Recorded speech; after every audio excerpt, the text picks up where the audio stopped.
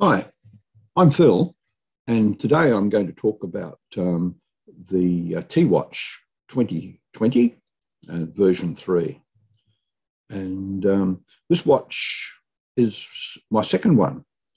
I obtained the T-Watch about a month ago, and it was defective, and I got a refund from my eBay supplier, and I bought a replacement direct from the manufacturer, and we'll navigate through this mind map to see what my experiences are. Everything worked very well.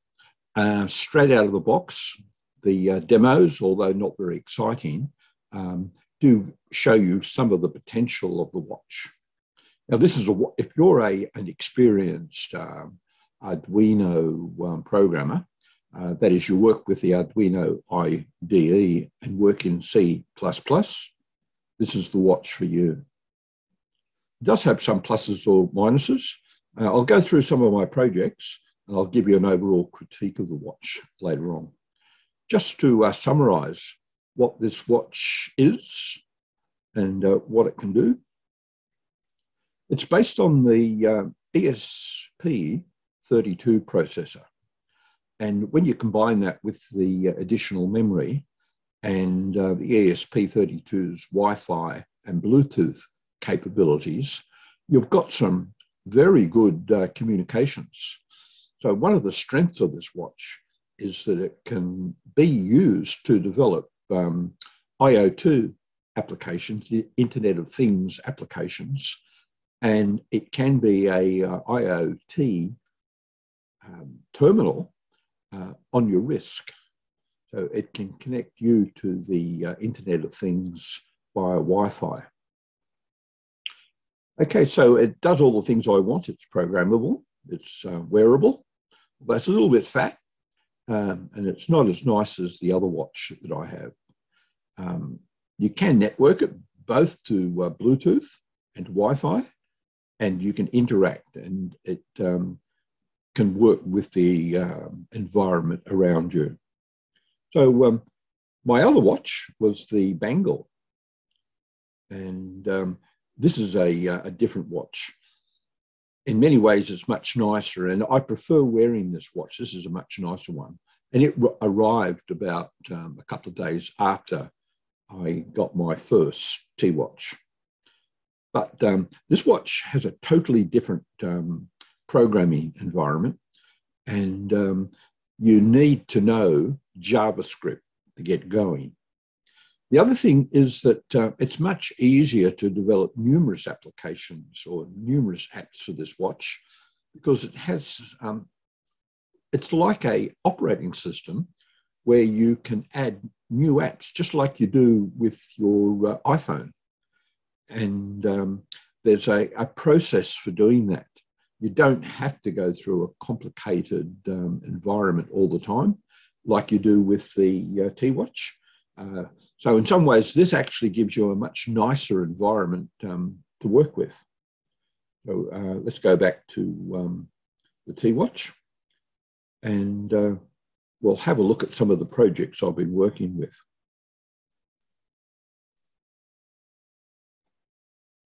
So as you can see, my first attempt at commissioning failed, and with the replacement, I was able to go on and get it going on my second attempt. So this only happened a couple of days ago. And one of the first programs I got going was the microphone program.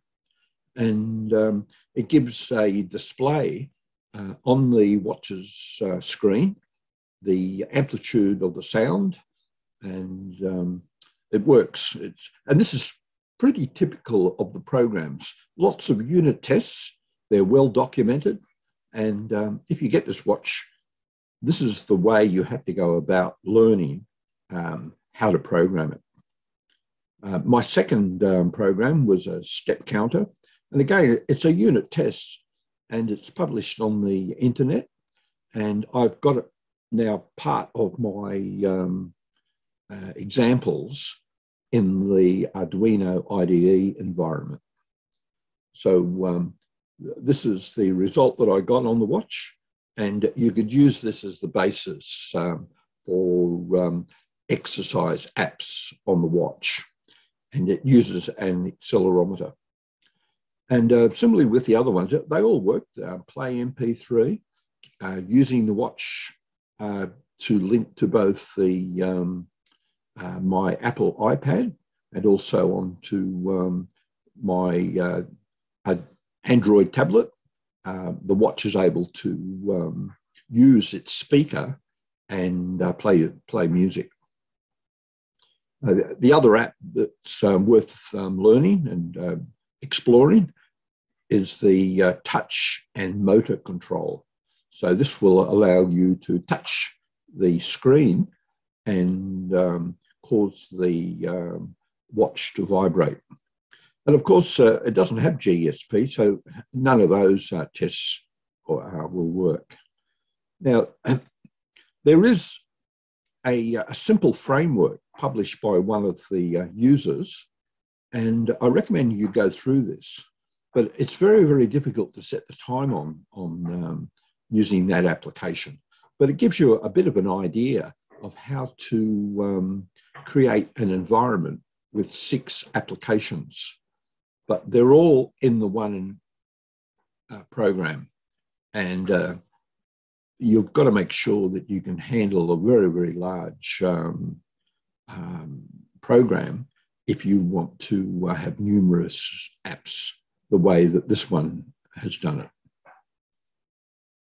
Time synchronization, both in going to a NTP server and also to Bluetooth, both work very, very well.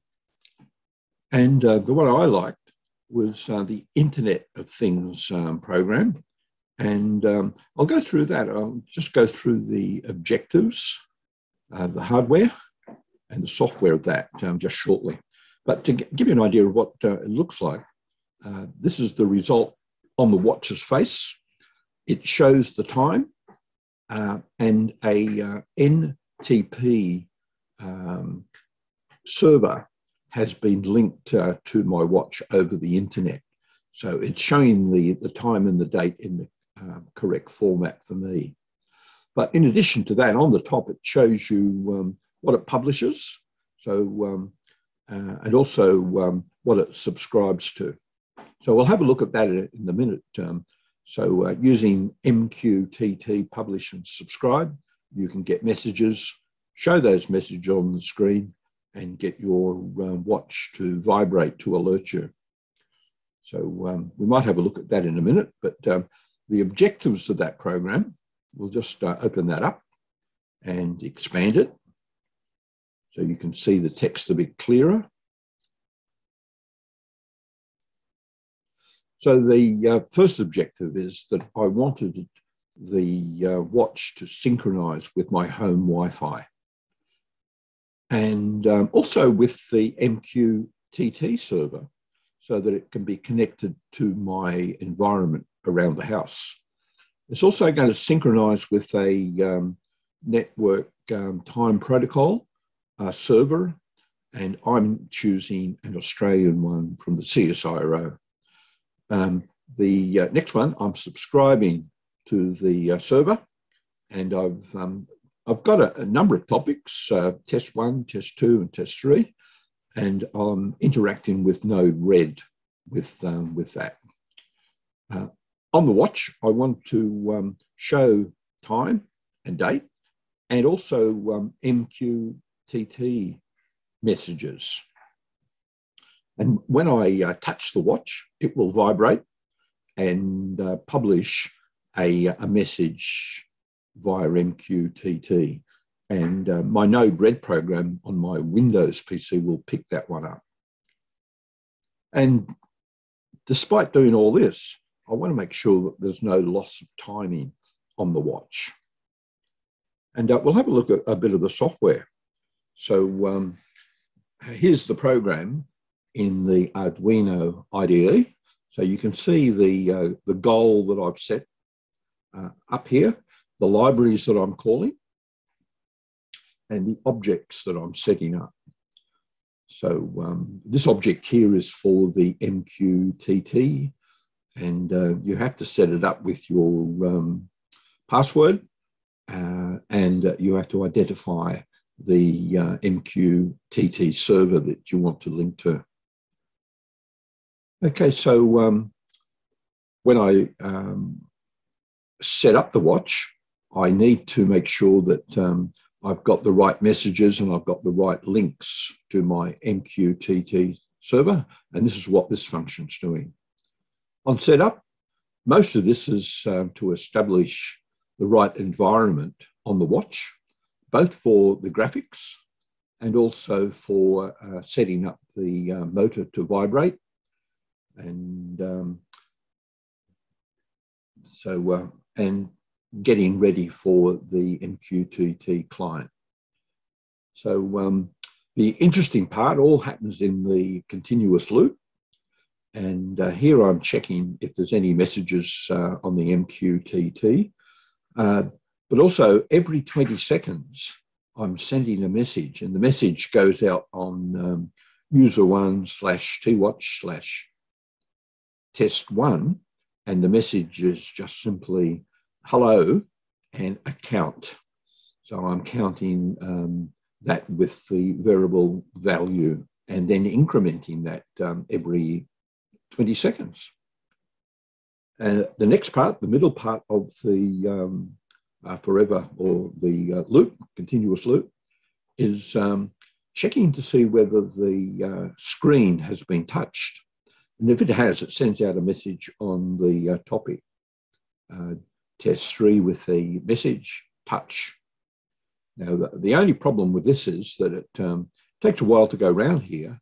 So you have to keep your finger on the screen for about a second to make sure that this is registered. And finally, without any loss of time, the time and date are shown on the watch's screen. So let's have a look to see how this works on Node Red. So we have a Node Red program. So this is on my Windows PC. And if I just clear the screen, you'll see that every 20 seconds or so, we get a message, hello, and an updated message on the screen. If I touch the watch, I'm just touching the watch now, and this doesn't respond very well. So it's sometimes works, sometimes it doesn't. But when it does work, it will actually give a message here of touch. Okay.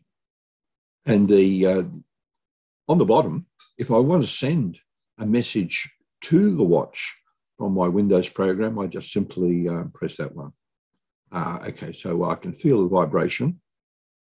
And the vibration is that it sends. So it picks up messages from my Windows PC quite well, although the touch function is not working so well. Okay, so we'll return to the mind map, and we'll have a look at the overall critique. And we'll just go back and set that on normal display so we can navigate quickly to the critique area. So overall, the projects went quite well. I was quite pleased with getting those results, and all that happened within one day, about 20 programs, which is quite nice. So looking at the critique, I'll just expand that again so we can see the text.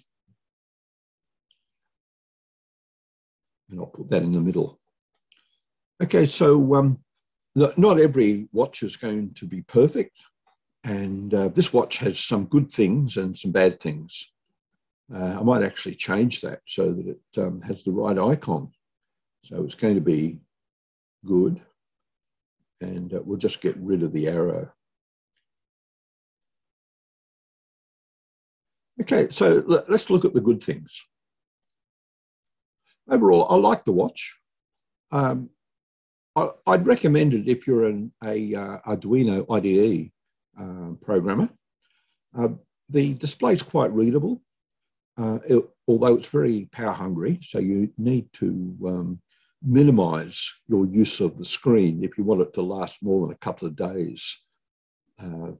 It's easy to use, and out of the box, you'll get some demonstrations, but they're not that exciting, and you'll get most of your fun from your own programming. So I recommend going through the examples in the IDE, Arduino IDE, and follow those, and you'll get the hang of how this watch can work. One nice thing is that you can open the back. So while that's good, it's not waterproof, but it does mean you can easily replace a battery if you ever have a defective battery. Software development-wise, it works in the ESP32 environment, and there's plenty of support for that now. And not only in the IDE environment, there are alternative environments like Python, and it's quite possible to replace the original firmware so that it can support environments like Espruino, and use a similar development environment like the Bangle.JS. And then you can start programming in JavaScript. So you've got a choice. You can either program, but this takes a bit of work, and the manufacturer and developer has not set that up yet. But the developer does respond to emails, which is good. Uncertain, I think there is extra memory, so there's no real problem here. There is no GPS, so that one goes. And stay tuned, and I'll give you a physical demonstration of this watch. So here we have TWatch 2020 version 3, and it's got my IoT program, that is the Internet of Things, and it's connected to my home Wi-Fi system and my home MQTT server. So it not only displays time and date on the watch, but there's a couple of small lines on top, and you can see that it's publishing a hello message, hello number 262, and it publishes that every 20 seconds. And that message goes to the home MQTT server, and other programs on the network can pick that up. Just before we have a look at that, I'll just show you it in comparison to the Bangle.JS watch. So they're using quite different technologies, and they're quite different in the style. Okay, so my preference in terms of style, and my preference to wear every day, is the Bangle.JS, but the TWatch is still a very good watch, and it's a lot of fun to program. Okay, so if you go to my Windows PC and we go on Node-RED, we can see the messages coming in from the watch. And these will happen. I'll just clear the screen, and we'll wait for the next message. So there should be another message that appears. There, it's just coming now, and that message will change the value every 20 seconds. So if we want to send a message to the watch, we just simply press the button on Node-RED, and we just go, and we can see that the watch now has a message sign. So I'm going to publish that again. So it does clear every within the 20-second period. So there we go. There's the test 2 message has just been published. And if we want to send a message to the MQTT server, we just simply put my finger on the screen, and it will send a message touch to the MQTT. Although this doesn't work very well, it's something that I still have to work on. So it's missed that message, but you can see that additional hello messages are appearing